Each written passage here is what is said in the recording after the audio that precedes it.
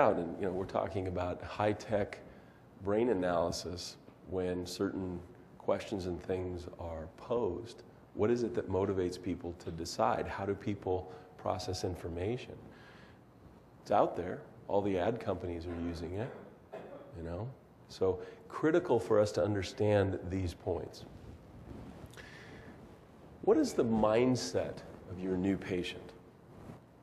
Before they call, for example, before you even pick up the phone, when was the last time one of you picked up the phone to schedule an appointment for anything, health-related, let's say?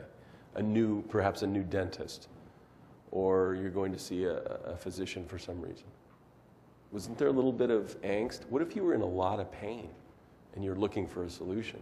So try to put yourself in the mind of the patient, In fact, I will tell you that I've had a number of clients do this, where I say, well, they'll complain, for instance, about, these patients, they missed appointment percentage is high, or, this or that. I say, well, you got to maybe identify a little bit more with the people that you're dealing with.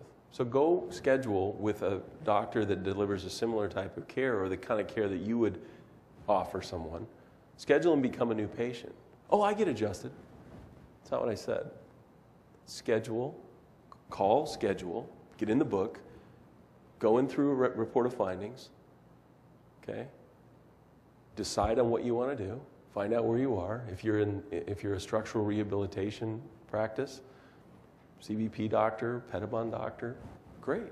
Go to a Pedibond doctor. If you're an upper cervical doctor, go through the same level of analysis and decision making and try to become a patient again, okay? And then modify your schedule. Get the kind of care that you're expecting your patients to get.